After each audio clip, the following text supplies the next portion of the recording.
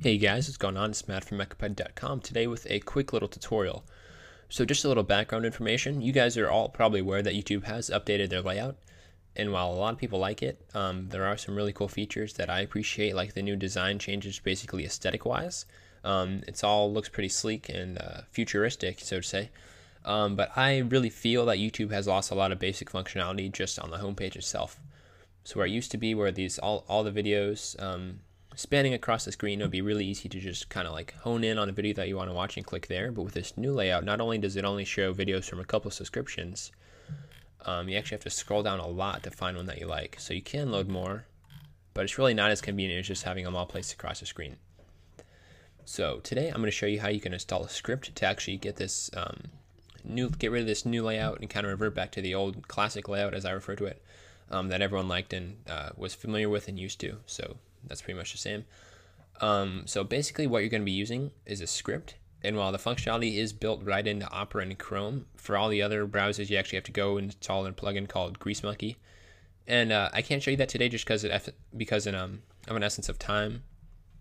If you search in Google Greasemonkey and then your browser name, there are a bunch of really easy instructions on how you can get it installed, up and running.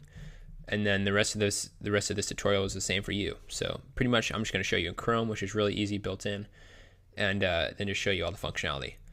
So you want to click on the first link in the description, and it'll open it up in a new tab. And the script's called YouTube Back to the Old. So like I said before, this script actually takes this new layout and actively converts it into the old layout. So YouTube's actually still sending you the new design. What it's doing is modifying the design back to the old one, like via template type thing.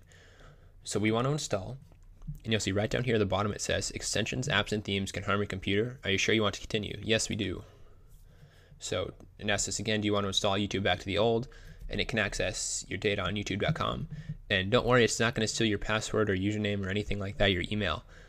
This is just what I was telling you about, how it actually like receives the data, modifies it, and then spits it back to your browser so it can display the old layout. So yes, we want to install. It'll give us a nice little pop-up saying that it's installed, so we'll click the X. And you'll see right now I'm on the new layout.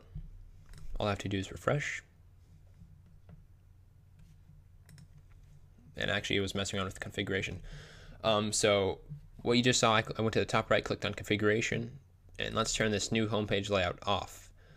So we can redirect to index.ajax. That's pretty much the same thing. You don't really have to worry about that. You can turn the color scheme on and off, but I actually do like the color scheme.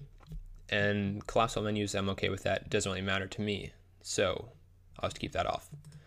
So I'll save these changes and head back to YouTube. And so you'll see right now I actually have the old layout back. So I can go back to my subscriptions, and you see right here how it used to be all the way down the screen. Here's actually the old version. And since we still have the Ajax functionality, we can load more videos. So here's more older videos. So everything works really well.